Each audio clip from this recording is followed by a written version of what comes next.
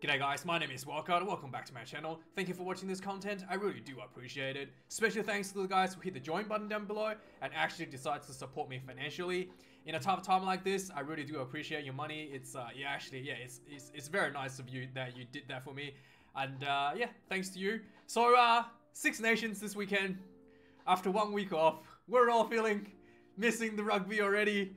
And this weekend we've got a huge round coming up, round 3. This still, every team except for Italy is still in the chase for the championship. And this weekend, the bitter rivals are at it again. England taking on Wales at Twickenham, starring the superstar referee Mike Adamson. Okay, the best referee in the world. And I can't wait. I'm more excited to see the referee and whether or not Eddie Jones is gonna cop a fine after the match, and then some. Yeah, then to be honest, that's one of the big draw for me to this game is how good or bad Mike Adamson's performance is going to be in this match. And obviously England taking on Wales is always exciting. Lots of rivalry, lots of hatred, and with a bit of a spice of the referee on the field. This is set up to be a great match this weekend. So, going into this game, a lot of changes for both teams due to injuries. Let's have a look at the news. England, everybody waited, everybody wanted. Manu Tuilangi finally returned, and then immediately withdraws due to a hamstring injury. So, Tuilangi was announced in the team, but he is expecting to be replaced. So, Joe Merchant gets called back into training with the squad. So, most likely, the squad, they will have Elliot Daly moving into center and have Joey Merchant maybe on the bench. We have to see the updated squad list, but it's not going to be confirmed till match day. But we do know Joey Merchant is in the 23 now, and there's going to be a bit of shuffling in the team. We'll have a look at it in a minute. For the England side as well, big return. Courtney Laws had a bit of concussion injury. He's back in the England side. He's absolutely tremendous for the England team. He's the third line-out jumping option. He's a blindside flanker, but he's just tremendous at a breakdown. He's really good in the line-outs and quite a good set-piece executioner. So really good to see Courtney Laws back in the team for England. So he's not out, unlike Tuilangi. He is still confirmed as of now being in the squad. And for Wales, big return. Falatau gets to return at number 8 spot for Wales. Really brings a bit more punch for the Wales team in terms of the 4-pack, in terms of that breakdown, and also he brings some really good running game as well to support the backs. So some big utility weapon comes in for the Wales in the form of the big number 8.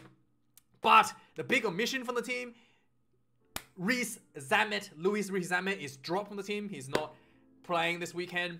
To be frank, a lot of guys probably felt, there's a lot of fanfare going for Louis Rees-Zammit. Personally, I thought he probably should have been dropped before the Scottish game. His performance against England, not against England, sorry. His performance against Ireland was pretty poor. His defense was pretty bad. He was missing a lot of tackles, and I thought he was going to get dropped, to be frank, for the Scottish game, but he retained the number 11 jersey. So this game, he's got dropped. I do think there's a lot of work for him to do, especially on his defense. But we will see him to return. He's still a young kid. It's not the end of the run for him by any stretch of imagination. Josh Adams comes back in at number 11 jersey for the Wales side. The weather for England, it's going to be pretty good. No rain. Pretty good conditions on the Saturday night. 11 degrees in London at Twickenham, the home of England rugby. Huge game. Perfect conditions. Not much else to say there. History between the two teams is pretty close overall. I thought England would have been way ahead. So out of 125 games, 137 games being played, England's 65 wins to Wales 60 and 12 draws.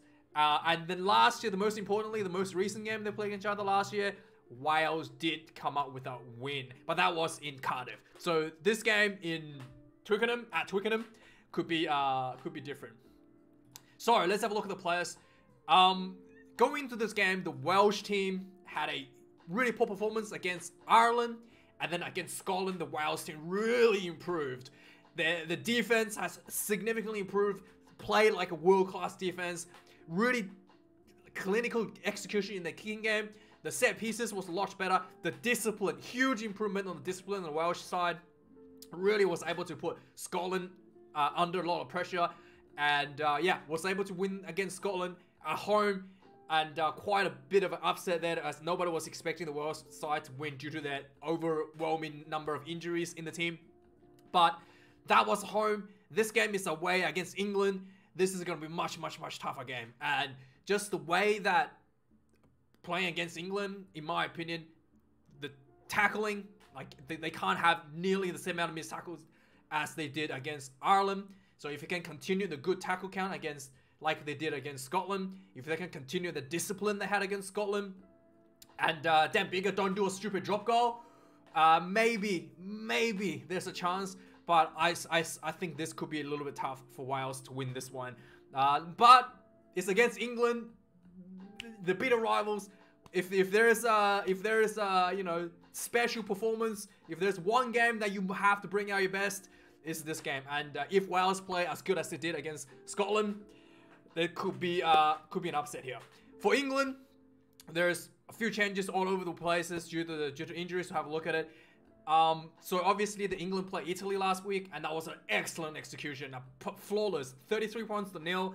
A lot of points being scored from England's side, showed a lot of talent, showed a lot of different strategies, showed really good running game, and just a lot of smoothness against Italy. But is England going to bring that into against Wales? We have to see. So it's really about how good Wales can disrupt that momentum that England had. And obviously the huge return is in the form of Courtney North will bring a huge boost to the England side in their 4-pack. This is going to be tough for Wales. But yeah, let's have a look at the exact lineup. Ellis Genge comes in number 1 for England side. Luke Cowan-Dickie, number 2. Kyle Sinclair, number 3. The front rowers unchanged. So this team, this team currently I'm comparing to, not against the Italy side. This is compared to the side that played against Scotland. So yeah, the changes that I've noted here, the changes. It's in comparison to the Scottish game, not a comparison to the Italy game. Just keep that in mind, because otherwise it doesn't really make sense to use the Italy game, as the team was shuffled around obviously because of Italy. So these changes are based on the changes from Scotland. So unchanged front row against a unchanged front row from Wales against Scotland as well. So Wyn Jones, number 1. Many things that he's probably the best loose-air prop in the world. One of the loose-air props in the world. Ryan Elias, number 2. Thomas Francis, number 3. Ryan Elias, his lineup has improved a lot, especially against Scotland. Something that he really needs to keep in touch in that game. Luke Cowan-Dickie, I am surprised that he got the number 2 jersey again. Jamie George has played really well against Italy. I thought Jamie George deserved the number 2 jersey, but maybe Eddie Jones wanted to have like a new kind of look in the team. He sticks to Luke Cowan-Dickie despite the fact that that penalty try that he gave away whilst under tremendous amount of pressure. Everybody can understand the bit of, you know, the misjudgment of the decision making, the wrong decision making under pressure. But in my opinion, not because of the penalty try, because of I thought Jamie George just had pretty good performance against Italy. I thought Jamie George deserved the 2 spot. But Luke Cowan-Dickie gets the 2. Charlie Hughes moves on the bench to the number 4 spot for England. Will Rowlands gets the number 4 jersey again for Wales. Adam Beers there's number 5. Unchanged second rowers for Wales team to keep the scrum line out steady. Mauro Itoje comes in number 5 for England side. Probably, yeah, one of the best players in the England side in the 4-pack. Just one of the best players in the pack. It's just tremendous in every aspect of the game, and he has tremendously improved in his discipline. He was criticized a lot last year for his discipline issues, and that has really improved a lot in Six Nations so far. Corley Laws comes in number 6. Again, he was criticized as well last year for his discipline issues, but we shall see if he's actually we'll see if that's improved or not. He hasn't played so far in the Six Nations. Ross Moriarty moves from number 8 to number 6 for Wales. Tom Curry at number 7 for England. Tiem Basham he's actually moved from 6 to 7. I got this wrong. He's moved from blindside flanker to open side flanker. Tiem Basham And he's like one of the highest work rate. He has one of the highest work rate in the Welsh side. So I think he's really, earned that number 7 spot for the Welsh team due to his extremely high work rate and like extremely high tackle count and success rate. So like low missed tackle rate as well. Alex Dombrandt finally gets a start for the England side, number 8 jersey. This has been a lot of talks for him to start, as this had a really stellar performance for the what's his name? For the Harlequins. And then, yeah, he's getting a start, number 8. Really, really good to see. And then the big return for the Welsh side. Faletau comes back in at number 8 jersey. So, in the back line, there's a bit of a change for the England side. We're going to expect to come up. Number 9 position, Harry Randall gets the start over Ben Youngs. I thought this is a bit of a big call for England's side. Maybe they wanted a faster attack options from nine. Maybe I thought this is I thought the Rafi Quirk is not in the squad. I thought Rafi Quirk probably would have deserved a 9 if they were gonna try someone new at 9. But Eddie Jones, Sir Eddie, the Honourable Sir Eddie, has decided Harry Randall gets the 9 position, comes off the bench from the 21. Marcus Smith retains the number 10. The most exciting prospect for England rugby in recent times. I can't wait to see him play again. So this will be very exciting. For Wales side, the combination has been the same. Tomo Williams comes in at number 9. Dan Biggar at number 10. Biggar was criticised a lot last time when he played when Wales played against Scotland due to he had like a bit of injury, but he stayed on the field for the whole game anyway. I really didn't fault him for that. I do think that, as the captain, you kind of have to lead by example. You've had a bit of injury and you can tough it out. I think he did the right decision just to show like a leadership point of his view.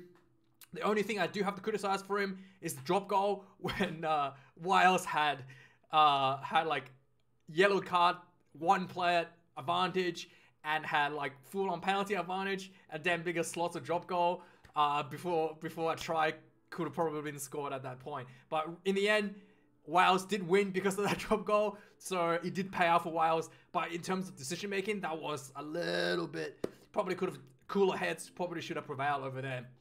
And number 11, both teams has changes. Jack Noel comes in for number 11 jersey for the England side, and Josh Adams comes in at number 11 for Louis Zammit. Josh Adams was dropped against Scotland because he was playing centre against Ireland, and then he had a pretty terrible time at centre, as you can imagine. But he's back at 11. Really good to see, because I thought Josh Adams is a much better 11 than an outside centre. Marlo Tuilangi is out. Joe Merchant is in the team, so we're not sure how this is going to go, but most likely Henry Slade is going to move into 12, and most likely what's his name? Elliot Daly will be moved into 13, and Joe Merchant probably be a reserve at number 23 jersey. That's most likely what's going to happen, but we're not sure yet. This hasn't been updated, and this won't be updated until game day. For the Wild side, Nick Tompkins and Owen Watkins is the center combination once again. Nick, the cheat Tompkins, despite him being a cheat, in my opinion, but he's the jokes aside, he's actually an exceptionally good player. His work rate in the back line is tremendously high. In that game against Ireland, his performance was, leaps and bounds above the rest of the back line, and he was the only one who was making all these tackles and not missing by very few missed tackles. Like, he was making more tackles than everybody else in the back line and missed fewer tackles than just about everybody else as well. So really good player here, number 12. And how England's going to go and match up with Nick, it's actually interesting to see how they're going to match this up. So Henry Slade against Nick, yeah, we'll have to see how they actually match up. But Tuilangi against Nick would have been a huge test for Nick, but now that's not going to happen. Yeah, we'll have to see exactly what's going to happen in the center position. And then for number 14 jersey, Max Malins stays number 14 for England. Alex Cuthbert stays number 14 for Wales. And then Freddie Stewart, England's goalkeeper, stays number 15 jersey. Liam Williams, probably the best fullback for Wales, and number 15 jersey for Wales team. In terms of the kicking game for both teams, England has really dialed back a lot of the kicking game with Marcus Smith, but there's still a lot of like unnecessary kicks on the field. We shall see how that plays out for England's side. So with Frederick Stewart and Liam Williams, two really, really good fullbacks, I don't think those high balls are going to really work that well in a game like this. So I will be expecting Mark Smith to do more of like smaller chip kicks instead of like big, big long angled kicks, or even box kicks in that matter. So we'll have to see how that goes. So the kicking game could be a little bit different from what we're expecting, and also having Henry Slade at 12. He does kick from the 12 position, but again, he doesn't kick that much. We shall see how this goes. We shall see how this goes. And yeah, it'll be interesting to see. So the fullback, the reserves are unchanged for the England front rowers. Jamie George, number 16. Joe Mala, number 17. Will Stewart, number 18. Lewis Lake stays number 16 for Wales. Gareth Thomas, number 17 for Wales. Leon Brown's the new addition for the Wales team at number 18 jersey. Nick Isekev is moved down from number 5 to 19 spot for England. Sam Simmons moves down to the bench from number 8 spot for England. And Ben Youngs moves from the number 9 spot to 21 for England. Whilst the Welsh side, Seb Davies stays at number 19. Jack Morgan gets caught in for number 20 jersey. Kieran Hardy gets caught in at number 21. I forgot to find a photo of Kieran. And then George Ford stays number 22 for England. And then Elliot Daly, currently at number 23, but most likely will be playing 13. And Joey Merchant will probably be moving into number 23 jersey. For the Wales side, I'm very, very excited for this. I've been calling for this since like round 1. Gareth Anscombe is finally called back into the team at number 22. If that figure gets another knock in the knee, hopefully Gareth Anscombe gets to show off what he's got. His Six Nation return, can't wait. He was once upon a time the Grand Slam winner for Wales, the preferred number 10 for Wales in 2019. So yeah, we'll have to see how he goes. He's been out for a couple of years for injury. He did play in the November Test series against the All Blacks, where he threw an intercept pass to Beauden Barrett, but there's been a few months for him to work on his skills, get those rust out of the system. I can't wait to see Gareth Anscombe returning on the field. Jonathan Davies, number 23, as usual, coming in for the Welsh side. That is the lineup, guys. Let me know your thoughts. Let me know your predictions. How do you think this is going to play out? I think England being at home, this is a close game. England being at home, I think England's going to pull out this one by a little margin, by a small margin. But if there is a chance for Wales to put an upset, if Wales can put the defense that they had against Scotland, if they can play like that again, there is a chance for Wales to win. But I think England's is a little bit too strong at home. Let me know your thoughts in the comments down below. Thank you for watching this video, guys. I'll see you guys later this week for the reviews. Cheers.